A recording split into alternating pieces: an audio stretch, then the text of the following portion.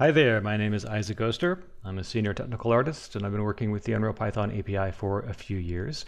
Wanted to create a couple of short videos to outline the process for exporting and importing assets into and out of Unreal. We're going to be using Unreal 5.1. This is the factory environment collection, which is available for free in the Epic Store. And I've got some code here that I've already begun to write just to kind of get through the basics as quickly as possible. Importing the Unreal module, creating a function. This code right here will give me all the selected assets in the content browser. The editor utility library has a lot of useful methods available. I recommend checking it out if you're not familiar. And then we're going to iterate over the array of selected assets. So the first thing I need to do is create an asset export task. And then I'm going to need to create a class-specific exporter. So we'll start with the asset export task. We go over to the documentation. There's some properties. We need to basically just create a few of these. They are not all required, but some of them are definitely required, especially if we want this to be fully automated and without any prompts that will slow the process down and require user input. So once we've got that set up, one of the things that it's going to be looking for here is our exporter.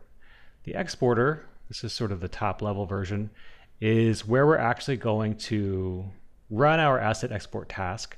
So we need to tell the asset export task what its exporter is going to be, and we need to tell the exporter what its asset task is going to be. So we need to go ahead and connect these two. So the exporter here is very high level. What we actually need is a specific kind of exporter, which is going to be related to the kind of asset that we're going to be exporting, which is static mesh, and the kind of file format in this case that we're going to be generating, which is FBX. So what I'm going to do is create a new window here, and we'll just type in static mesh, exporter, and FBX.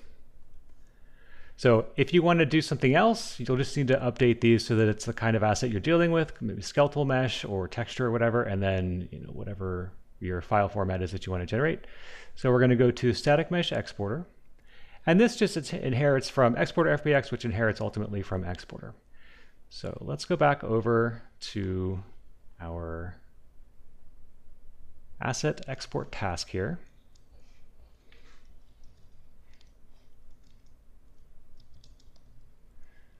We'll go ahead and create that. So the first thing we need to figure out is what the value for automated will be.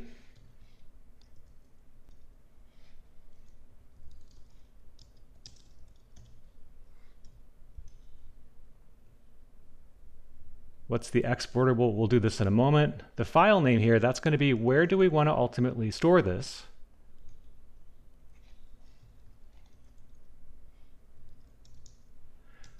And to do this, I typically like to get the name of the asset that I'm going to be generating.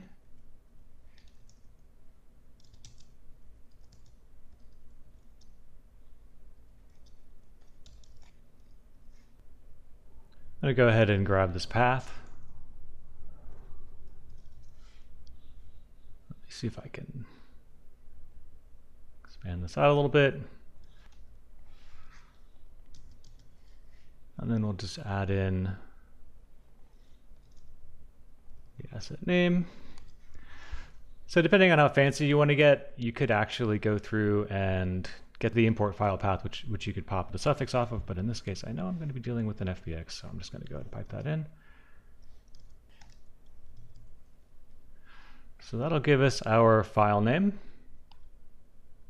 the object that we're going to be dealing with.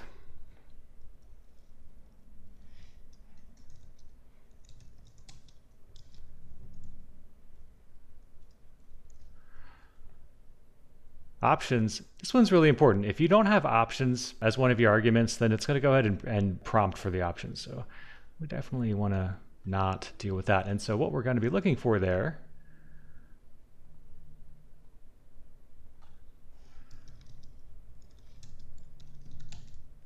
is an FBX export options object. So if you've got any special settings that you want to modify, this is where you would do it. I don't actually need to change any of these settings.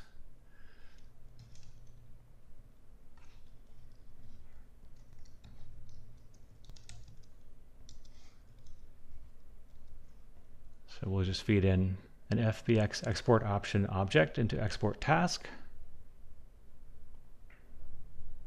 Prompt, we'll go ahead and set that to 0 or false.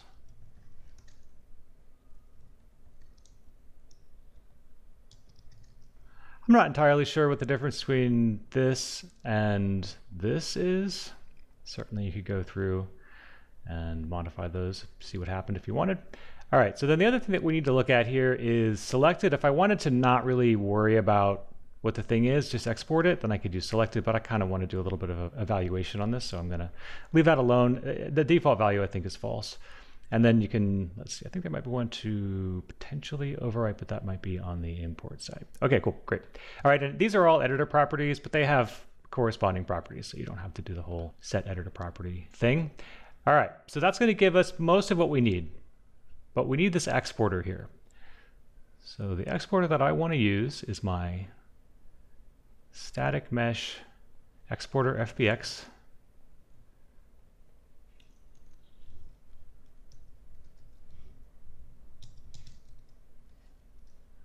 So we need to go ahead and set the export task.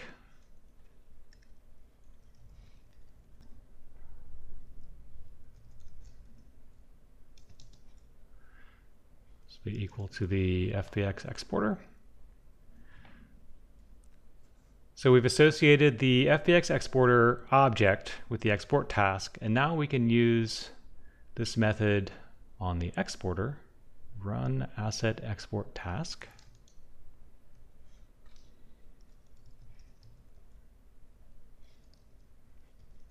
And we can feed it the export task.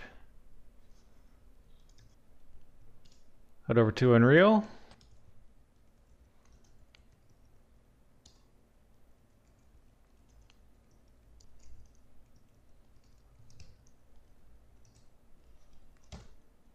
Run the function. Probably should have had this up beforehand. We'll go ahead and delete that. Call it again. Yeah, cool. All right, so that is all working as it should. There's one more thing that we can do over here. Pretty much everything except this line here. Let me actually scoot you down a bit. So all this stuff is agnostic in terms of the class.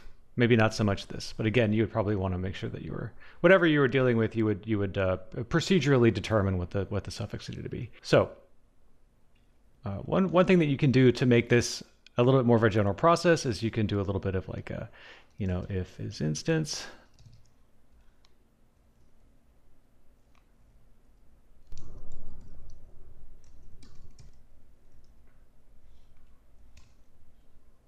All right, and then you can come over here, and if it's an instance of a texture or anything else, then you can go ahead and have a different set of exporters.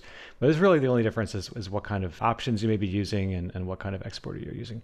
So depending on what the class was, you could set that stuff up so that you can basically have a variety of things in your selection, and then the code can handle it. So that is the simple code required to export an asset based on the user selection. Not that difficult to, like if you have an actor selected, to figure out what the appropriate static mesh is based on the static mesh actor component, and then you could just basically essentially feed that asset through this process. So hopefully that is useful and will save you some time. And if you have any questions, please feel free to leave a comment below. And in the next video, we'll take a look at how to import assets.